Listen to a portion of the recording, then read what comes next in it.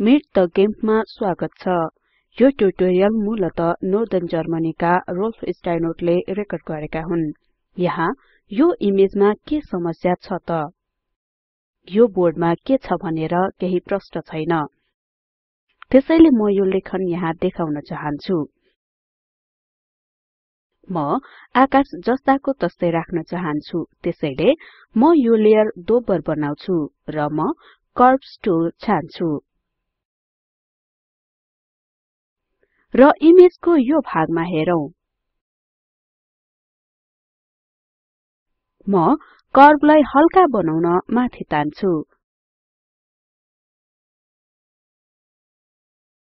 यो अलि राम्रो देखिन्छ र म यहाँ अलि गाढा पाउन यो पछाडिको बिन्दुलाई अझ तान्दै छु। मलाई लाग्छ यसले काम गर्नुपर्छ। अब म यो साइन बोर्डको लेखन इमेजको तल चाहन्छु। त्यसैले म एउटा लेयर मास्क छान्छु र लेयर मास्कलाई कालोले भर्छु।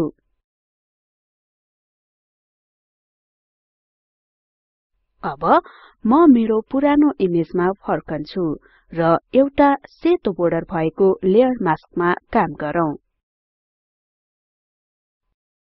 अब म यहाँ पेन्ट टुल छान्ने छु र म अग्रभूमि रंग सेतो छान्छु। म एउटा ब्रश छान्छु र यसलाई ठूलो पार्छु। र अब म लेयर मास्कमा पेन्ट गर्दैछु। र सायद मैले इमेजमा जुम गर्नुपर्छ। यो राम्रो देखिन्छ। त्यो राम्रो छ। तपाई मेरो इन्डिकेटरमा थिचेको कीहरु देख्न सक्नुहुन्छ। यो अलि राम्रो देखिन्छ। अब म यो लेयर पुनः दोब्बर गर्छु र ओभरले मोड छान्छु र पृष्ठभूमि थप राम्रो देखाउन ओपेसिटी अलि तल सारौं।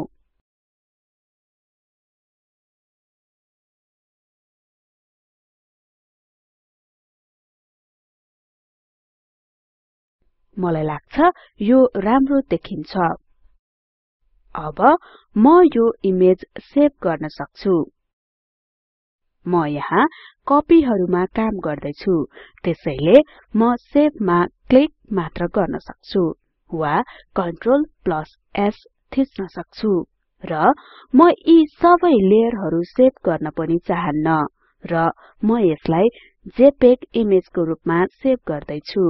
यो इमेजलाई वेबमा अपलोड गर्न यसलाई रिसाइज गर्नुपर्छ। त्यसैले इमेजमा जाउँ, स्केल इमेज र म यसको चौडाई 600 मा घटाउँदै छु।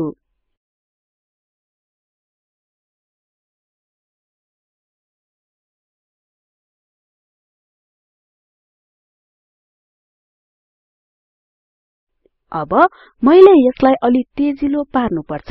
त्यसैले फिल्टर्स, एन्हान्स, शार्पन मा जाउँ।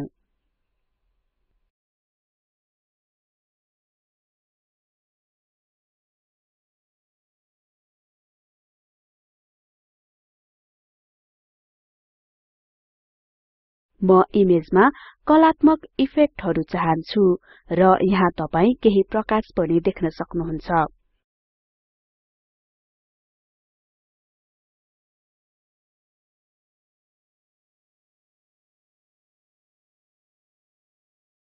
अब म यसलाई एउटा कपीको रूपमा सेभ गर्दैछु। म यसलाई स्मल नाम दिन्छु र सेभ गर्छु। र मैले यो इमेजमा काम सके। तपाईले सम्पादन गर्दा जहिले दुई कुराको याद गर्नुपर्छ। पहिलो भनेको इमेजको एउटा खण्डमा परिवर्तन गर्ने र बाँकी यथावत राख्ने हो। अनि त्यो लेयरको कपी बनाउने र त्यसमा परिवर्तनहरु गर्ने र त्यसमा लेयर मास्क राख्ने हो।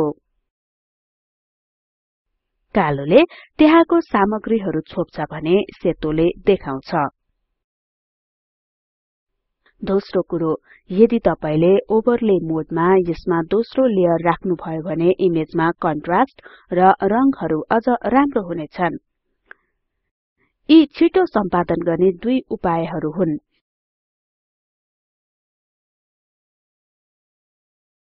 यो इमेजमा तपाईले कम्तिमा दुई समस्याहरु पाउनुहुनेछ। पहिलो, मैले यी मानिसहरुको खुट्टा काटेछु। त्यो भएको भए राम्रो हुन्थ्यो।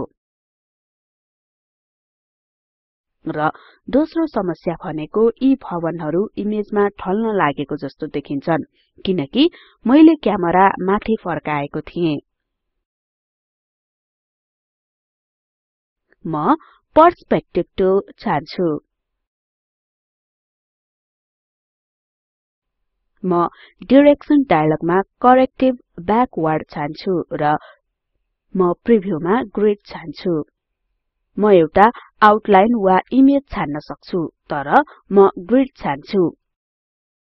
र जब म इमेजमा क्लिक गर्छु, म त्यति उपयोगी नहुने जानकारी सहितको एउटा इन्फो विन्डो पाउँछु।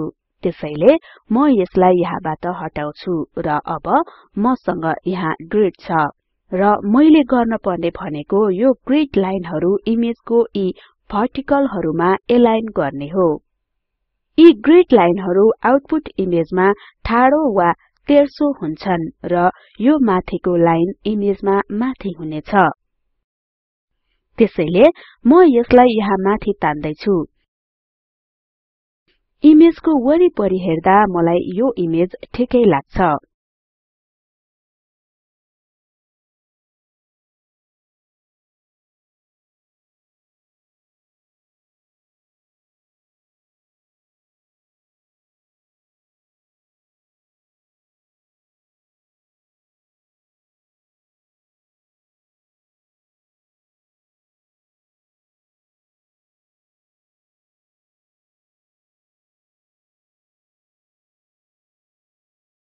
र अब म ट्रान्सफर्म थिच्छु। र हामीले यो ट्रान्सफर्म नभएसम्म कुर्नुपर्छ। र यो यहाँ छ। अब तपाई यहाँ दोस्रो समस्या देख्नुहुन्छ। यी जमिनहरु त्यति राम्रो देखिँदैनन्। त्यसैले मैले यो इमेज क्रप गर्नुपर्छ।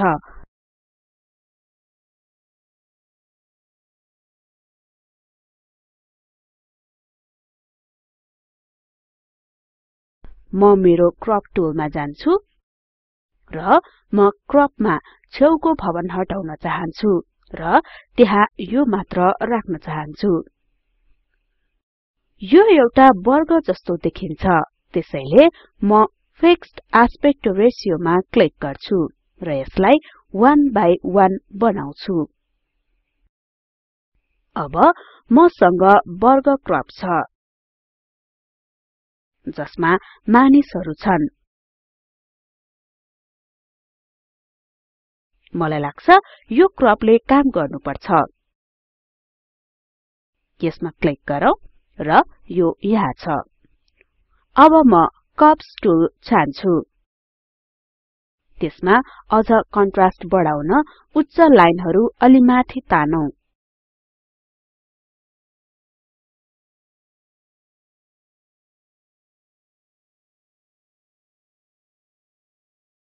अब यो इमेज पनि तयार भयो। यो अर्को इमेज हो। अब यो इमेजमा के गर्ने त?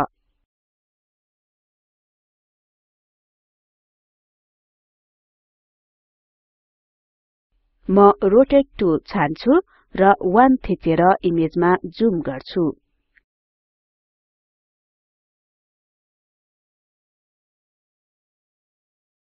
यहाँ म इमेजको बीचमा राम्रो ठाडो खण्ड खोज्दै छु र डाइरेक्सनमा म करेक्टिभ ब्याकवार्ड रोटेसन छान्छु।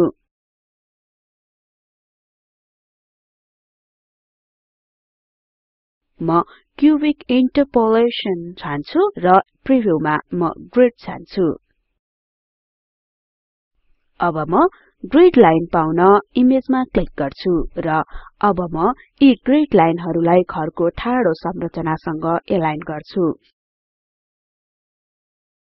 र यो भए जस्तो लाग्छ।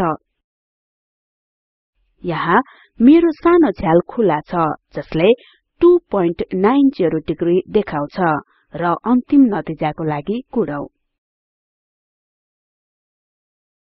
ल भयो। यो राम्रो देखिन्छ।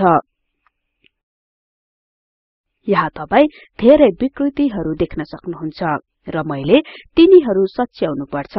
तर म यो इमेज क्रप गर्दै छु।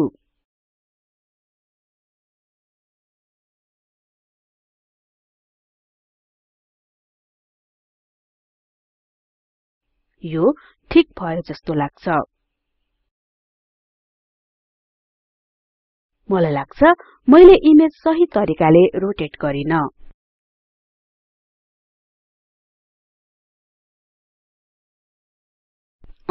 मैले पर्याप्त रोटेट गरेको छैन र मैले सही ठाउँ छानेको छैन।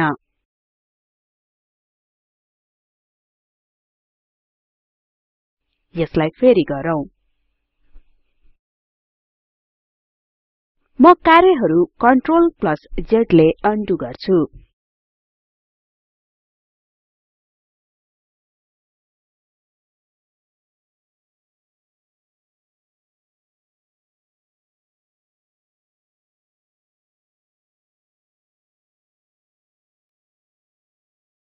म पुनः रोटेट टुल छान्छु।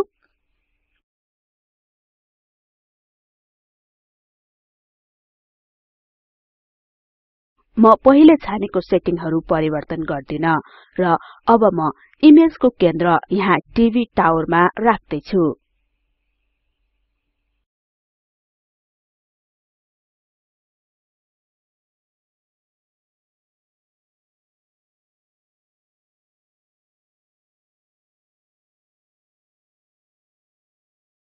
र अब यसलाई एउटा टिभी टावरमा एलाइन गरौँ। इमेजमा टिभी टावर मुख्य भाग हो र यदि यो सिधा भएन भने इमेज पनि बाङ्गो देखिन्छ।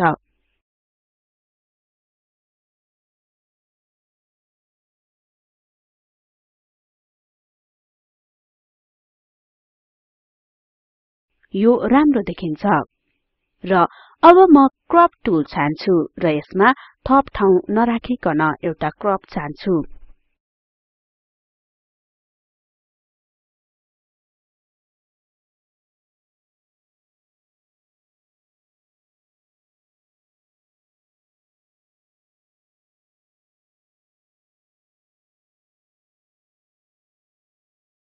अब अन्त्यमा इमेजमा थप कन्ट्रास्ट थप्न कर्वमा काम गरौँ।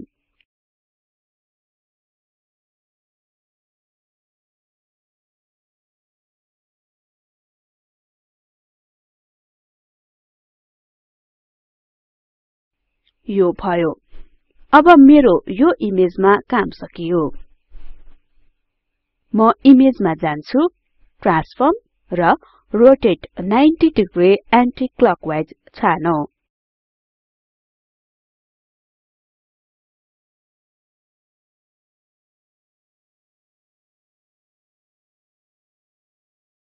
अब मेरो इमेज रोटेट भएको छ। जब म मेरो इमेज 90 डिग्री रोटेट गर्छु यसमा गुणस्तरमा सम्झौता गरिएको छैन जुन जेपेग इमेजहरुको लागि महत्त्वपूर्ण छ।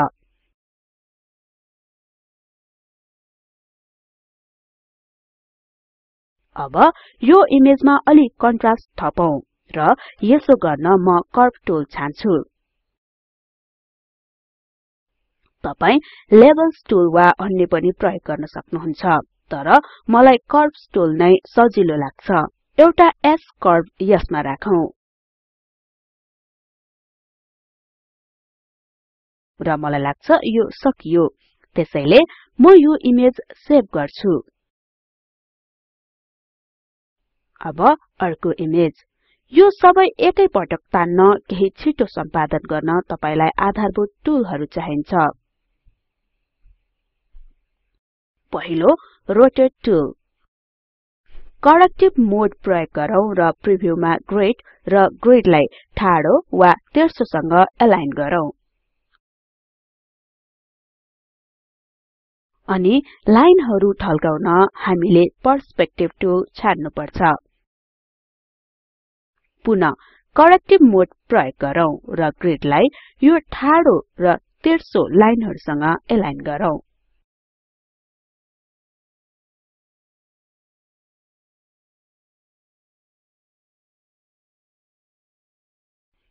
इमेजको कन्ट्रास्ट र चम्किलोपना सही बनाउन कर्व्स टुल छानौं र एउटा एस कर्व एप्लाई गरौँ प्राय अवस्थाहरुमा यो उपयोगी हुन्छ कुनै अवस्थाहरुमा यदि तपाई अझ सफ्ट इमेज चाहनुहुन्छ भने उल्टो एस कर्व र तपाई यहाँ बाहिर वास्तविक टुवालो देख्न सक्नुहुन्छ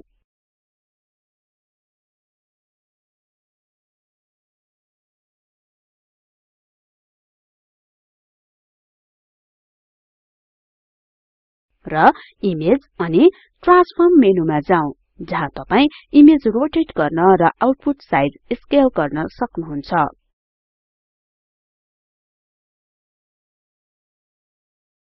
अन्तमा छिटो सम्पादन गर्न फिल्टर्स महत्वपूर्ण हुन्छ इन्हान्समा जाउँ र शार्पनमा जाउँ धेरै टुलहरु लागू गरेपछि उदाहरणको लागि रोटेटिङ वा ट्रान्सफर्मेसन टुल पर्सपेक्टिभ टुल वा रिसाइजिङ इमेज राम्रो हुनेछ र शार्पनिङले तपाई यो पुनः गर्न सक्नुहुन्छ तपाई लेयरहरुसँग परिचित हुनुपर्छ पहिले लेयर दोब्बर गरौँ र उदाहरणको लागि ओभरले मोड र अन्य मोडमा के हुन्छ हेरौं त्यहाँ हेर्नुपर्ने धेरै छन् म तिनीहरुको पछि चर्चा गर्नेछु तपाई मैले प्रत्येक पटक लेयर मोड बदल्दा पूर्ण रूपमा भिन्न इमेज पाउनुहुन्छ र यदि तपाई इमेजको एक भाग मात्र बदल्न चाहनुहुन्छ भने एउटा लेयर मास्क थप्नुहोस् र तपाईले देख्न चाहेको इमेजको खण्डलाई सेतोले भरौं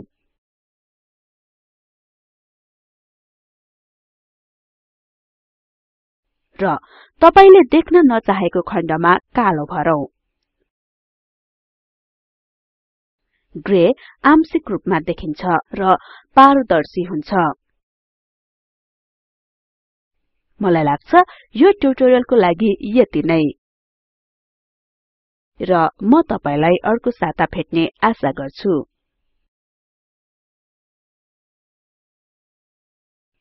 स्पोकन ट्युटोरियल प्रोजेक्टको डबिङ कार्यको लागि म मन्दिरा बिदा हुदैछु नमस्कार